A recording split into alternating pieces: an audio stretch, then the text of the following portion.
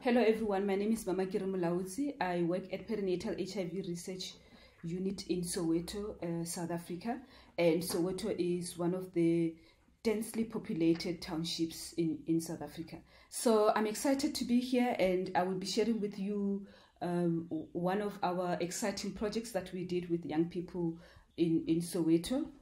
And the aim of this project was to develop a youth-friendly, internet-enabled HIV risk calculator for young people. And this is because we identified that during HIV counseling and testing, when HIV risk assessment questions are being asked by a counselor to young people, responses are underreported because of social desirability bias, as well as maybe the fear of being judged.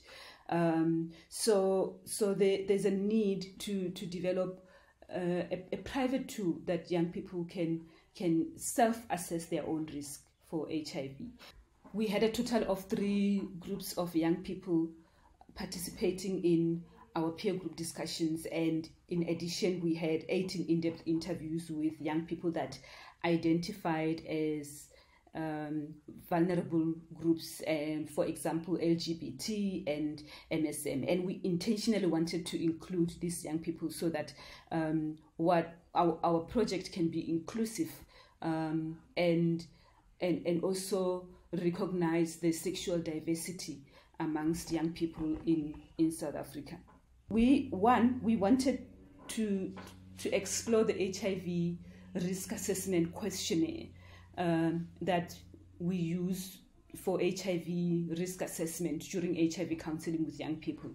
We wanted to understand, do young people understand these questions, what these questions are asking, and is the language used at the level that young people can understand, and are there questions that we are asking that we should not be asking, and also are there questions that young people think that we should be asking and they are not on the HIV risk assessment questionnaire.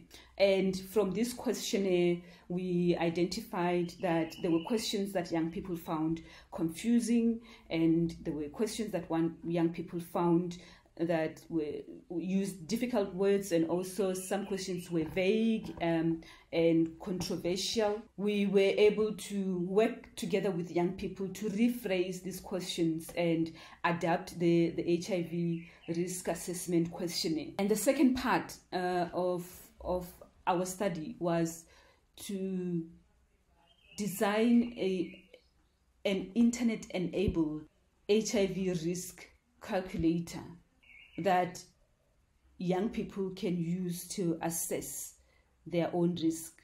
And to do this, we shared a prototype during focus groups and in-depth interviews, and we asked young people to tell us what they want the design of the HIV risk calculator to look like, and what would make them want to use this app and what will make them not want to use it. There were 4 things that we identified, and these were that young people preferred an app instead of a web page, and also they wanted a colorful and a fun tool to assess their HIV risk.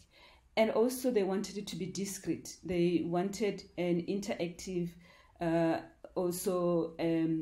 risk assessment and information giving tool. We looked at what young people wanted, and we communicated that to the software development team that came up with the app. And based on that, we came up with an HIV risk assessment chatbot, because they wanted something interactive.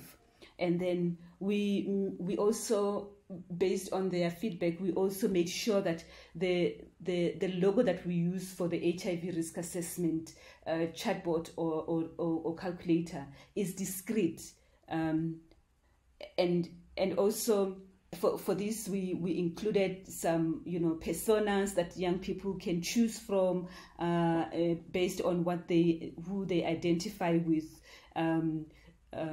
when they were doing their HIV risk assessment.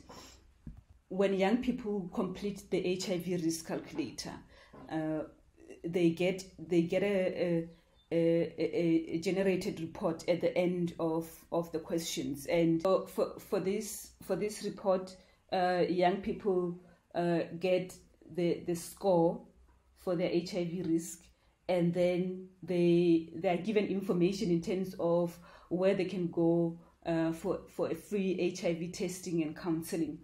We need to consider young people when we design interventions that we want them to use, and we want to engage them, to understand their preferences, and we need to involve them from the beginning. And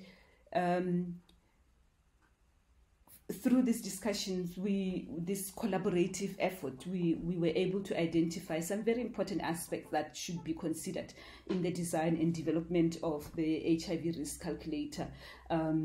That young people reinforced the need for a self-assessment of HIV risk, which is discreet, confidential, and they also spoke to, the convenience of an app versus a web page, where they felt that a web page takes a long drive for them to access, and also might have a problem in terms of using data. Thank you very much for your time.